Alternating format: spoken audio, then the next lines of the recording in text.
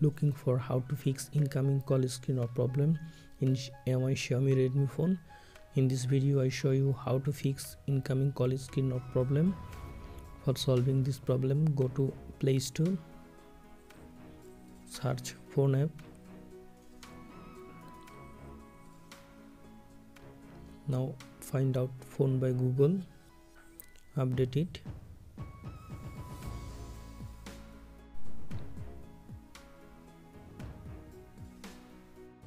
After updating phone app, go to settings, click on apps, then click on manage apps, click on three-dot menu, show all apps, click on search on phone app, click on phone apps, click on storage, clear data, clear all data,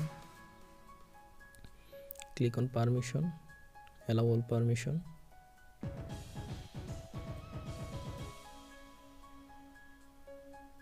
click on phone service, click on storage, clear all data. Okay, now find minus call,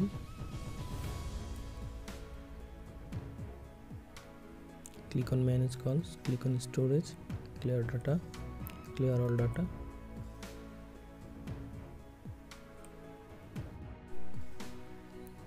Now restart your phone.